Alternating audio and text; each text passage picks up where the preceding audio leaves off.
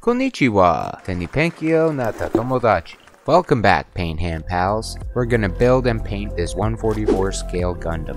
This model kit is a Bandai 30-minute mission of the Spinatio Army type Gundam. I think we'll take a 30-minute mulligan on this 30-minute mission. I wasted like 15 minutes cleaning and organizing bits. Okay, let's build this thing.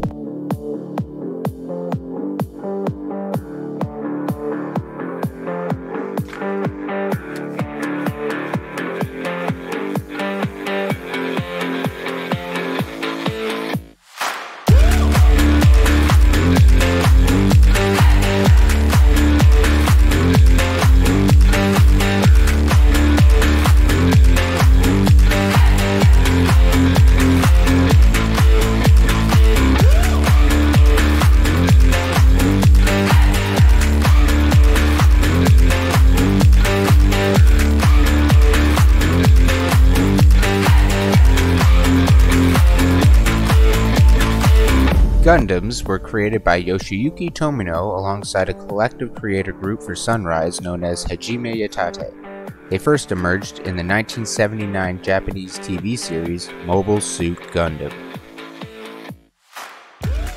This show depicted massive mobilized man-powered military mecha that manifested into a media monster. Bandai's big stumpy robots are icons of over 50 TV series, manga, movies, video games, model kits, and other merch.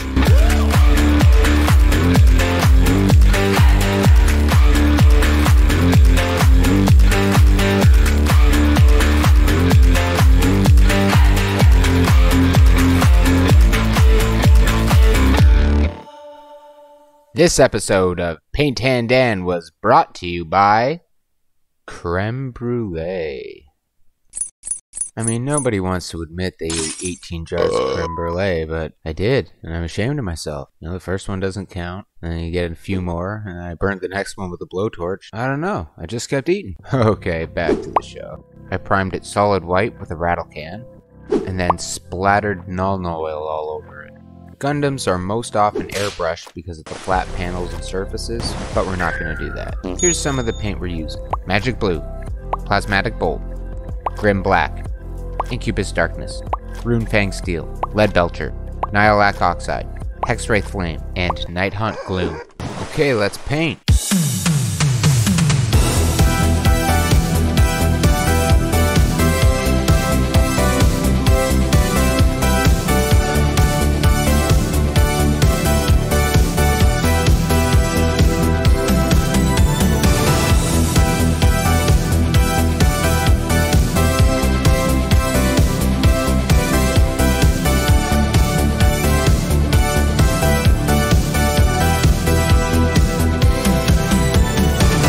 I started by adding Lead Belcher to the metallic areas that would wear out and then grimed them up with a little bit of Grim Black.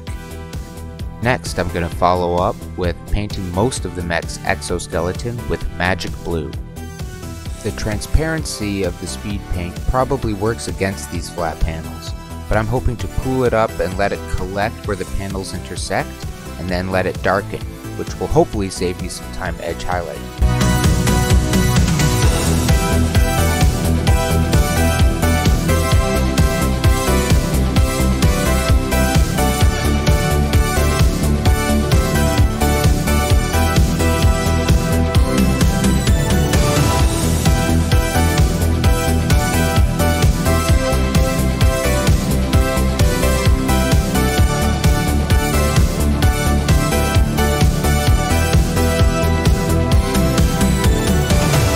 I'm using the Incubus Darkness to cover the underlying parts of the exoskeleton.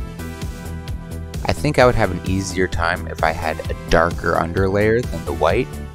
There's a tiny bit of transparency to this paint, especially when you water it down, which is kind of frustrating.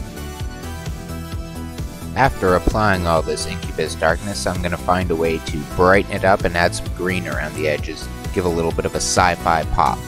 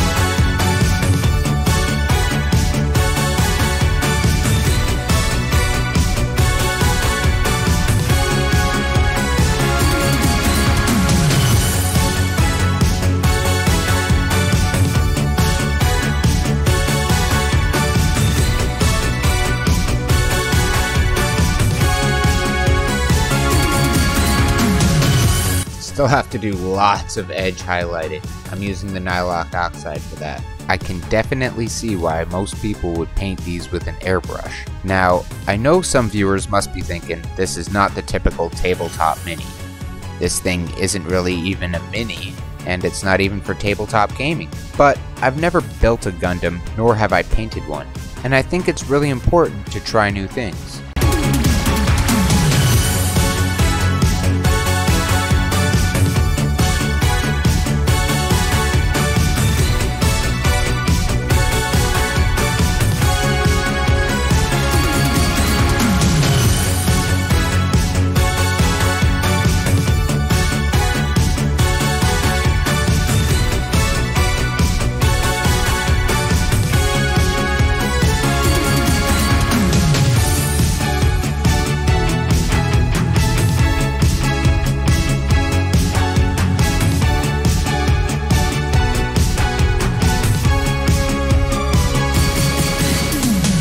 Oh, wait a second. Oh crap, I forgot his armor. Oh come on, you see all those panels? It's gonna take forever. You don't need your weapons. Okay, our Gundam is finished. You know what? You were right. The armor looks pretty damn cool. In addition to the armor, this Gundam came with a sword, a shield, and a rifle. I also used some milliput and made him an extra sword. I'm pretty sure you can tell which one I made.